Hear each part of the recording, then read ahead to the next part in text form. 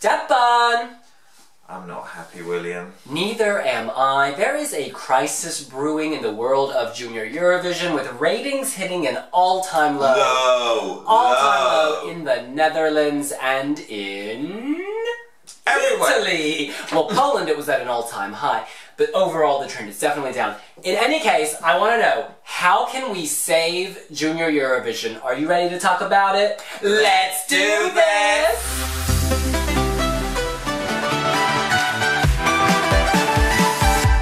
Now, Devin, I'm going to kick it off with what I think is my strongest point, the thing I believe in the most.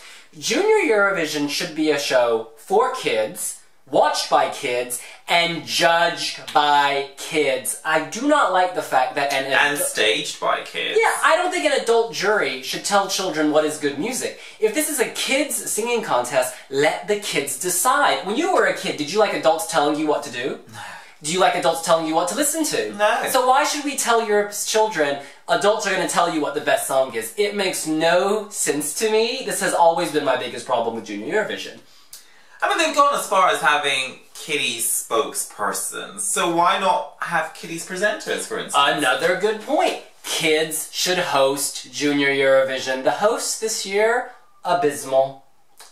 That's the thing. If they did a good job, you could argue and say, well, because they've done a good job, that's why it should firmly be controlled by adults or presented by adults. But honestly, Lizzie Pop from Georgia could have done a much better show.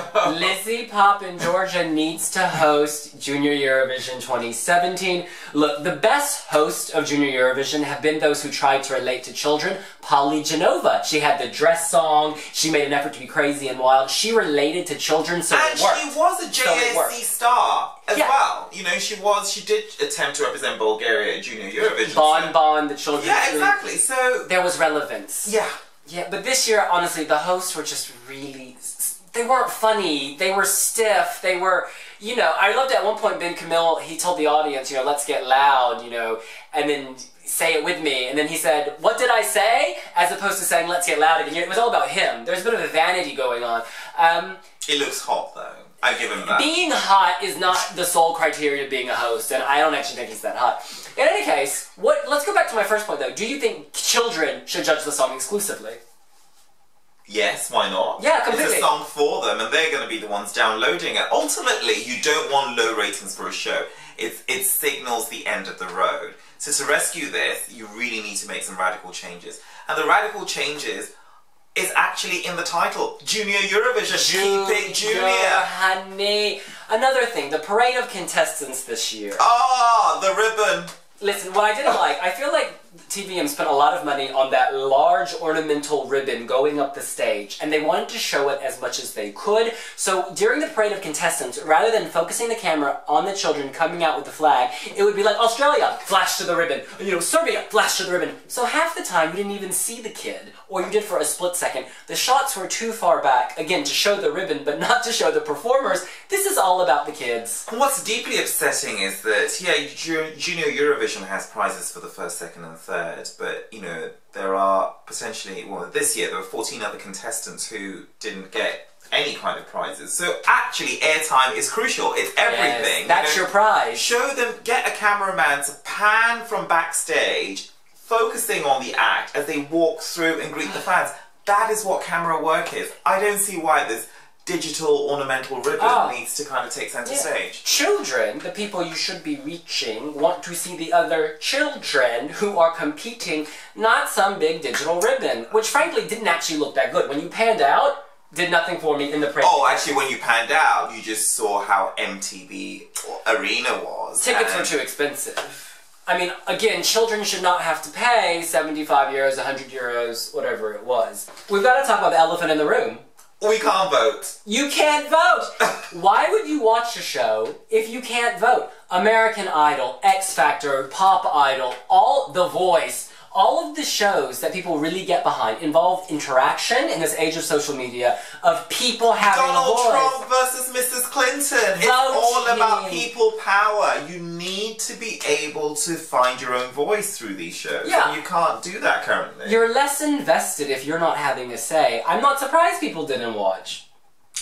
Exactly. What's the point? It's not like we can affect, you know, the outcome. Yeah, we'll just watch on YouTube after the fact. That's essentially the attitude I would have. Or just watch the clip of whatever performer you want to see, you know, the one from your country. Or I'll just watch the music video. Know, the reason they got rid of televoting is people weren't televoting, the numbers were going down. But even so, if people are voting less on the phone, have an app. Maybe that will help boost the voting. Have an app. So online voting. Yeah, this is the way things are done now in 2016. I just think it was a really bad move to get rid of televoting. And you know, this is not discussed much, but in some countries, people were only voting for a very small number of countries, so people said, oh, this is not statistically valid. Screw statistically valid. Let's just go with the popular vote. Because I'm sorry, a popular vote that's not statistically valid is more valid than 5 people sitting in a room who are supposedly experts.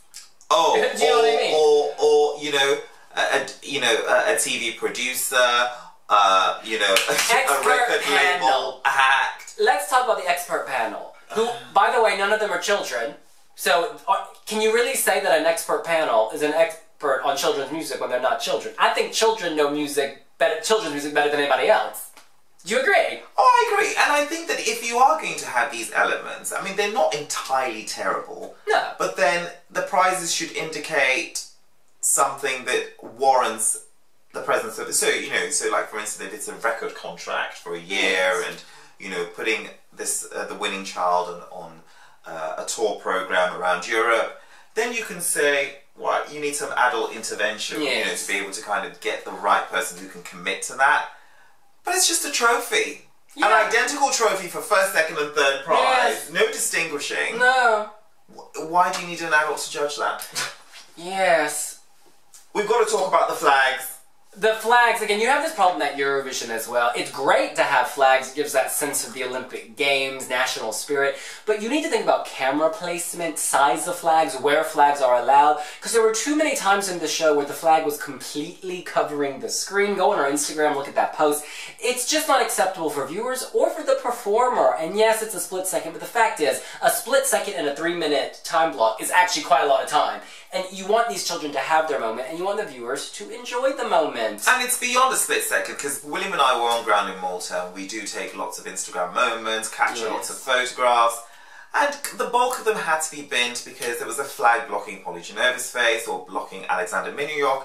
It's unacceptable. I really think, do away with it. I would say, digital flags, they already announced the countries.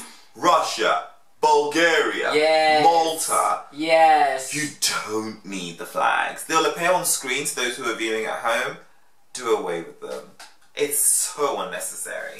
Now, a lot of people have been complaining about the fact that Malta didn't actually have any interval acts besides Destiny. You know, they brought in Polly Genova. First of all, I love Polly Genova, and we were actually saying she should sing as an interval, but not at the expense of having other Maltese acts not as instead too. of, right, but in addition to. So have Polly Genova. She was amazing. I love that song. It was fantastic. But also have some Maltese acts. Ira Lasco. I know she had a baby. Or like Chiara. Bring her baby with her on stage. Yeah. Past Junior Eurovision acts from Malta. Federica Falzoni. She's amazing. Gaia Calci. The list goes on. It was weird to exclude Maltese performers. And also, I've got to We love hologram though. Oh, hologram? Oh, Jedward. Yeah, Jedward's great, but again, at the expense of local talent. You want to get some local flavor.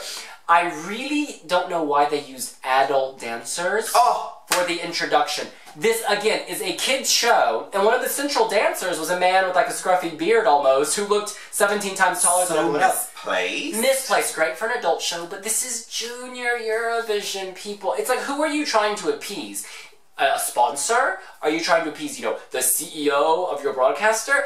Think about your audience, because if you don't think about the audience, you're going to lose the audience.